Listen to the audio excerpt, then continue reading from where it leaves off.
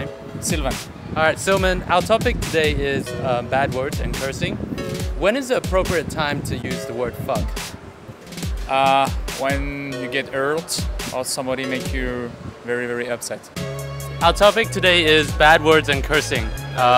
What is your opinion on that? Bad word and cursing? Well, sometimes I have to yell. Finish the sentence. Damn, girl. Damn girl, fuck. Oh my god, fuck. So never in your life have you said any curse words? Never ever. 你最喜欢的脏话是什么 Shit,？Shit, shit, shit, shit, shit, shit, shit. bitch of bitch. 什么？你又从来不说英文的，说什么？可能是操你妈吧。我靠！哎呀妈呀！你妹！干你娘你！我的天哪，应该是一个脏话。晕死了。So what is your favorite one? Fuck. How often do you use it in Every day. every day? Every day. Actually, I always try not to use curse words.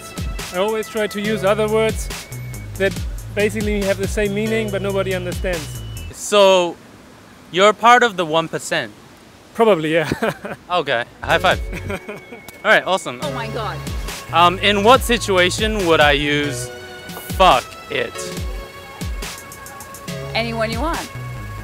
You can Google it if you wanted. My opinion is if the time calls for it, it's okay, but you know.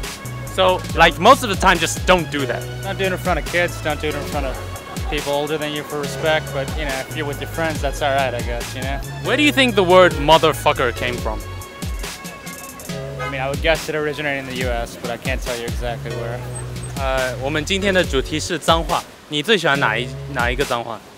就是操你妈是你最喜欢的。也不是最喜欢，他妈的，哎，急眼了，哎，他妈的比较多。对对，那比如说一天里面你会说几句他妈的？我要10天也不一定说一句，因为我不爱说脏话。真的假的？